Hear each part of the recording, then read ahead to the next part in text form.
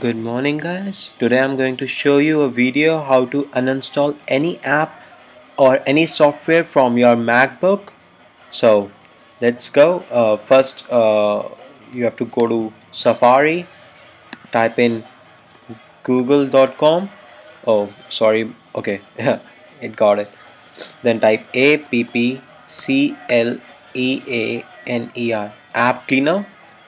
The first icon, freemaxsoft.net. Click on it and just click on the download icon, and according to your software you can choose whichever you want.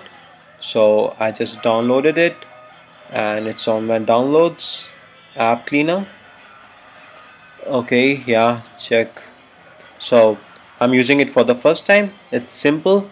Just drag any application. I don't want this application. I will just drag it over here. It will search all the files related to this one and just, yeah, I want to delete them. Delete. It's gone from my MacBook.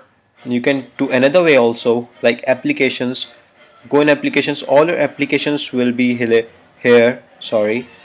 Then like I'll show you one more. It's the name is iPhone. Sorry. You search for it.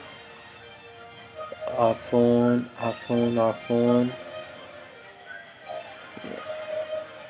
Yeah, here it is. iPhone. Then search for it. Delete. It deleted it from my MacBook and I won't be seeing it again. It's really nice app. Please download.